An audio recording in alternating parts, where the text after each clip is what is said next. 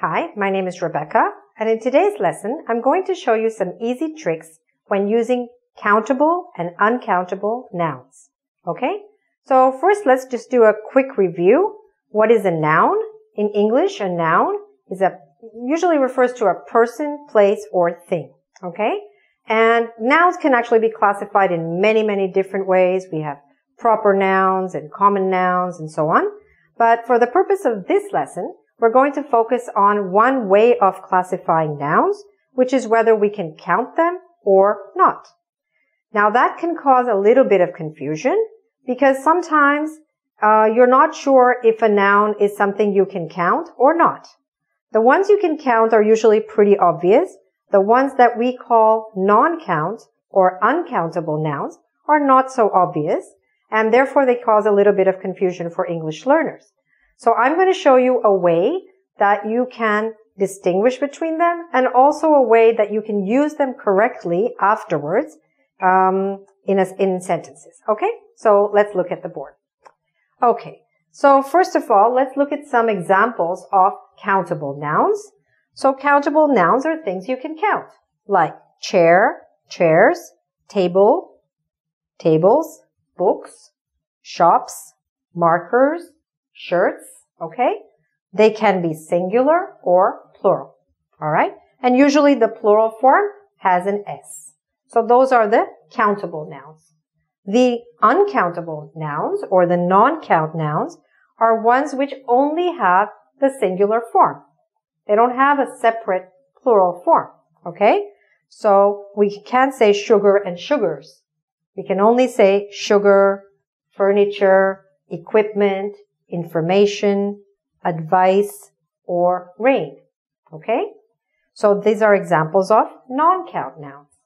So what causes confusion for people is to know, when do I say many? Can I say many information, much markers, many markers? So this causes a lot of confusion for a lot of students. So I'm going to try to show you a little trick that will help you to know when to say many, much, or what you can do if you don't want to make a mistake at all. Okay? So let's look at what we can use first with the countable nouns. With countable nouns only, you can use like you can say a chair, a book. You can say many shops, many shirts. You can say few tables or a few chairs. Okay? So any of these you can use only with countable nouns. Let's look on the other side here. These you can only use with the uncountable nouns. For example, much information, little information, a little bit of sugar. Okay? So these three, which I've listed here under the non-count, you can only use with the uncountable nouns. Okay? So some people find that very confusing. So here's the trick. The trick is you don't have to use this or this. If you use anything from this column, you could actually use them for the countable nouns and the uncountable nouns, and you'll be grammatically perfect. So if you're not 100% sure, what can you do? Be safe. Use something from here, and it works for the countable nouns and the uncountable nouns. Let's see what those words are. We can say the information, the book, it works. Some equipment, some shirts, it works for both. I don't have any sugar in the house, or I don't have any tables. Okay? No, there is no equipment at the office. There are no books on the table. It works for both countable and non-countable. We can say, I have a lot of markers of different colors, or I have a lot of advice for you. Okay? Again, countable or uncountable. We have lots of chairs in the classroom.